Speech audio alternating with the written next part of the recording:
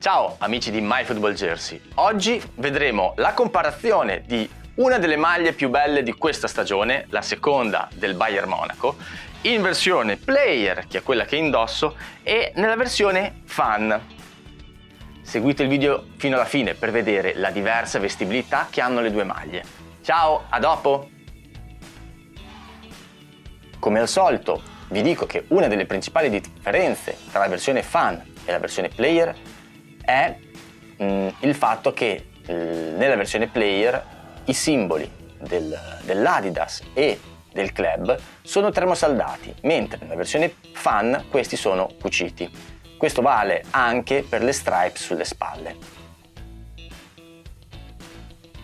Un'altra grande differenza è la trama del tessuto utilizzato. La versione player è molto più preziosa. Questa maglia è bellissima e non potevo fare altro che farne una comparazione perché è una delle maglie che mi è piaciuta di più di questa stagione. Quella che vedete è una taglia large della versione player. La versione player è quella pensata per il fisico degli atleti, quindi è più attillata e è sconsigliata per le persone che hanno un pochino di pancetta.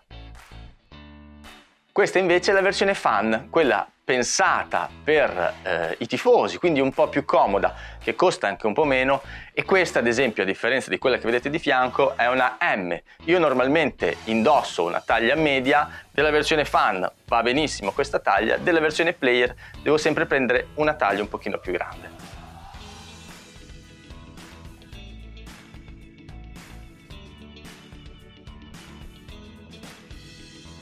Ora spero che questo video vi sia piaciuto e indipendentemente che vi piaccia più la versione player che la versione fan, vi ricordo che in descrizione trovate il link per le recensioni complete. Prima di salutarvi, spero che possiate regalarci un like e iscrivervi al canale. Per oggi è tutto, ciao!